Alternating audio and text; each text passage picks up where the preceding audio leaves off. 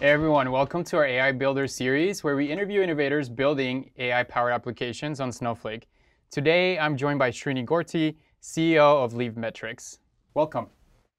Thanks for having me. Yeah, of course. And to get things started, we'd love for you to introduce yourself, tell me a little bit about you, and then tell me a little bit about the story behind LeapMetrics. Certainly. My name is Srini Gorty. I'm the founder and CEO of LeapMetrics. We are a next-generation healthcare platform that delivers a fully integrated data management, analytics, and care management solutions to help folks with chronic conditions. 5% of our population consumes 50% of our national health expenditure. That's set to get to like $7.2 trillion by 2031, right? These are folks with chronic conditions, such as autism or developmental disabilities, right? And a lot of these conditions you cannot cure, you need to manage them. And our software really helps our providers and payers manage care for these individuals. This whole healthcare journey started for me. I've been, by the way, serial entrepreneur for 25 years now. This is the 6th startup I've been involved with. It's by far the most fulfilling one, I want to say. And the whole journey started with a loved one experiencing a lot of health challenges. And she was struggling with bouts of stomach pain for an entire year, and we bounced from the PCP to the GI to the ER multiple times, and they weren't connecting the dots. And that caused a lot of angst for us. And at the end of it, it turned out to be an inflamed appendix, and they had to perform surgery. And then I looked back on it, and I'm like, why didn't they connect the dots? And they could have prevented this from happening. And that's when I decided I want to jump into healthcare and do something about it. That's how this whole journey started for us. Yeah, no, that's an amazing story, and it's really cool because healthcare has been ready for disruption on the data space for a long time, right? Anybody that's been in the healthcare space just knows how messy it is to get health records across, to get a full patient view and a 360 and get a lot more recommendation systems. I love the fact that this is not your first time building companies, especially not around data.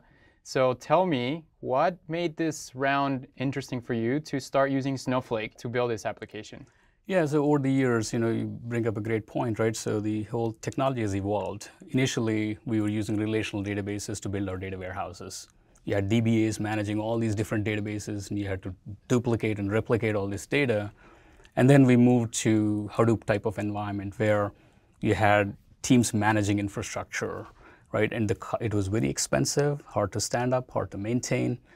And with one of our previous ventures, that was the platform we were on. And I'm like, this is too complex. I want to focus on building the solutions and not on managing this whole infrastructure, right? And so we were looking for a solution that was compliant, because healthcare is all about compliance. So we needed it to be SOC 2 Type 2 compliant. 2, support multi-tenancy, because we are a SaaS product, right? So we have multiple customers storing their data in our platform. We want to be able to share that data back with them in a very secure way.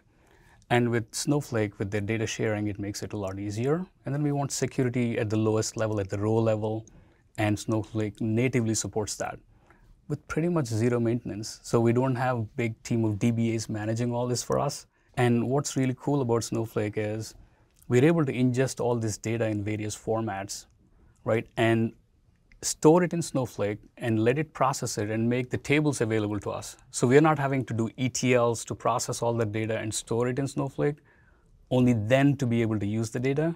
Instead, right from the get-go, I can load millions of records into Snowflake storage, transform it into tables, and use it. We're also a microservices platform with a lot of event streams, and we needed a platform that would ingest all that natively, and Snowflake gave us that.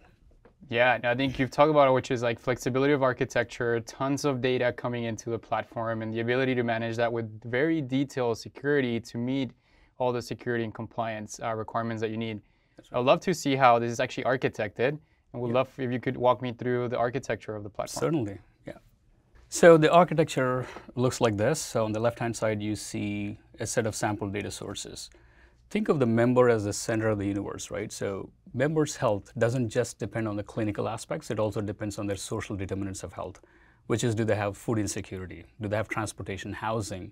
Because if a patient goes to the doctor and says, I have high blood pressure, they may try to give him medicine. He's like, but I don't have food to eat. So even if you give me this medicine, it's not going to help, right? So it is important to capture all of these other elements. So we capture data from health information exchanges. Every state has one, where if someone goes to the hospital, that data ends up in the HIE. We pull data from that.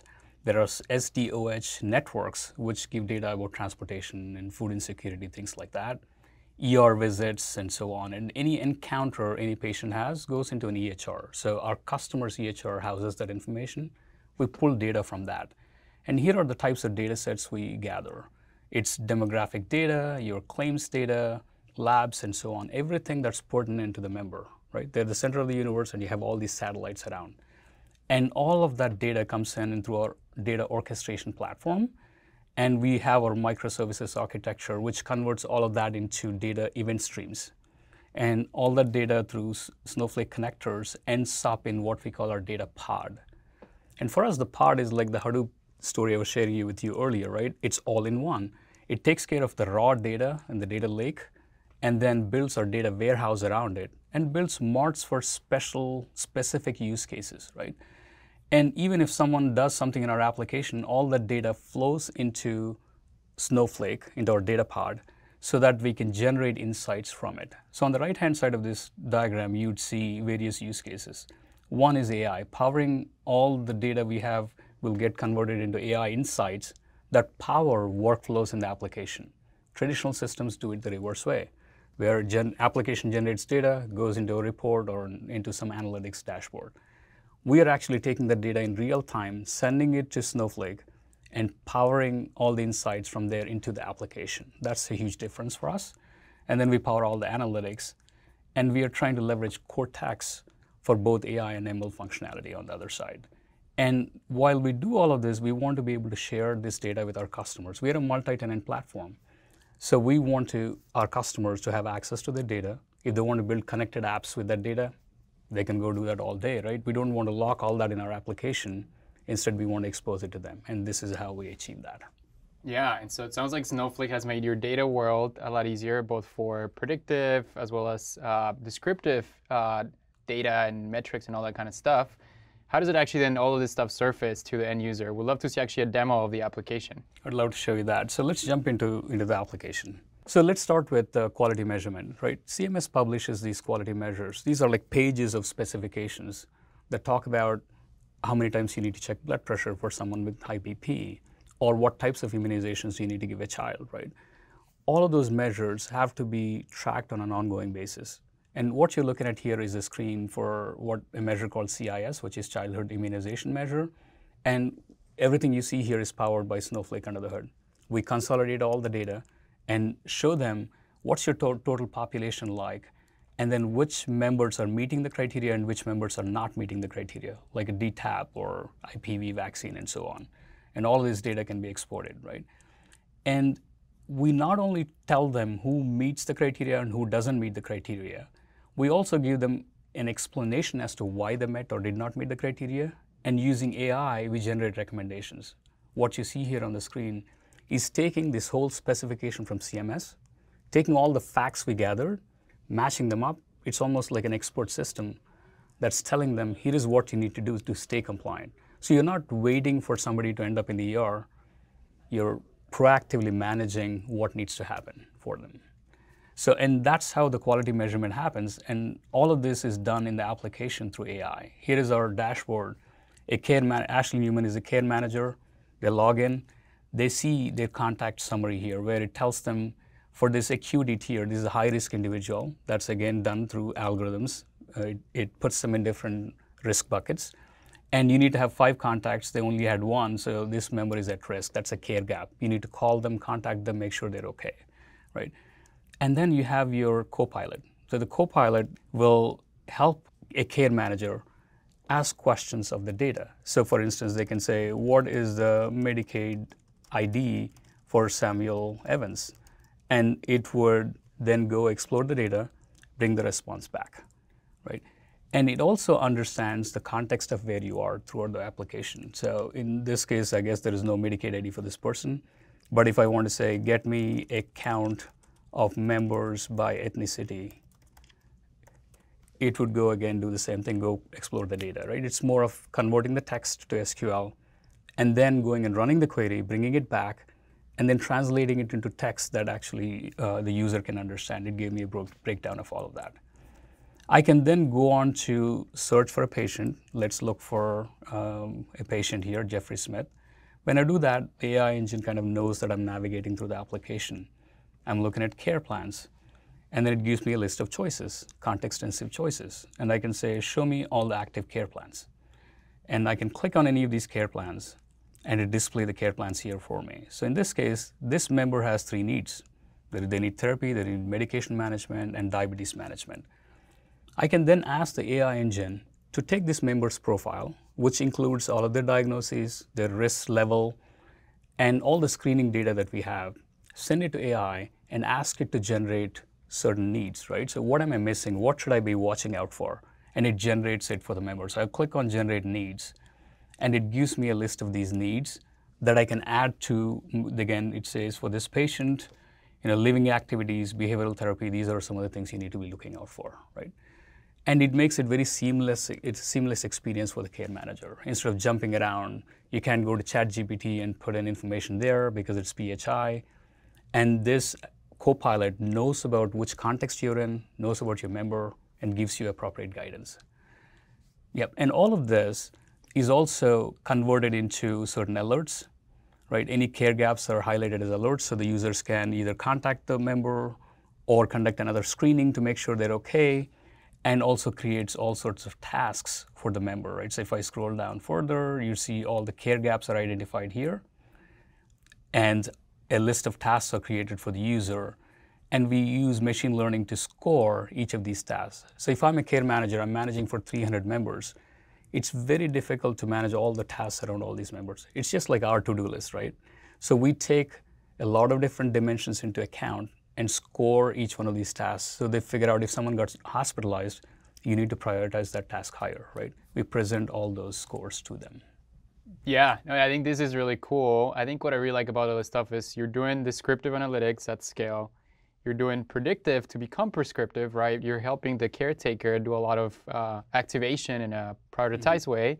And then you also have generative with this analytics in natural language, which makes it really easy to sort of like bring all of this together in a single and unified experience. I'm glad that Snowflake can enable that for you. So if we had to summarize, like what are all the AI functionality that's currently built into the platform, and how is Snowflake going to help you evolve that over time? Great question. Let me walk you through that. So let's look at our AI Copilot, which we call Vida, and how it works, right? So the Copilot has an intent engine. So as users ask questions, we detect the intent behind the question.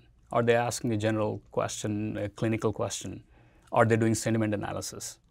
Or are they trying to ask a specific quality measure related question? We take that, and our intent engine then figures out what is the fulfillment engine that can serve this particular request. And these can be like decision support questions, which could be score this task for me, right? Or it could be to generate content. Well, I have a new member that just joined this program. I need to send them a welcome letter. How do I write the letter? Well, if you have care managers that are new to the program, they don't know how to do it. Not only that, you want a standardized process across the whole system. You can have AI generate that letter, personalized letter for them. And it has PHI, so you can't just use ChatGPT. You got to use a tool like this. And then data exploration, which we covered, which is text to SQL, and then framing up the response, presenting it back to the user. Then you can use it for training, where how do you train new users where they're trying to navigate through the system? Where can I go find the Medicaid ID? Where do I look for the diagnosis? All that is offered by the AI engine, right? And all the alerts for care gaps, we can generate using AI and present that back. And report generation and navigation can also be supported through this. And all this can be done through Cortex and Snowpark, right? So if you have ML models, we want to spin up containers in Snowpark and run those models. The scoring algorithm is one example, or assigning members to care managers optimally. If I'm a care manager, I have 300 members, right? You have 1,000 members to assign across all these care managers. How do you optimally do that? It could be by gender, it could be by proximity, and all those types of things. And we can use Snowpark to run those algorithms and use Cortex for all of the other LLM type of functionality. Srini, it was a pleasure to have you here today. It was so exciting to learn about all these different topics from healthcare, your background as a founder. How can people learn more about Leap Metrics if they want to? Thanks for having me. And people can learn more about us by going to our website at leapmetrics.io. Awesome. Thanks everyone for joining us. Make sure to check out the Leap Metrics website. And then of course, stay tuned for other episodes where we have more AI builders come and tell us the story of how they're using Snowflake to build AI-powered applications.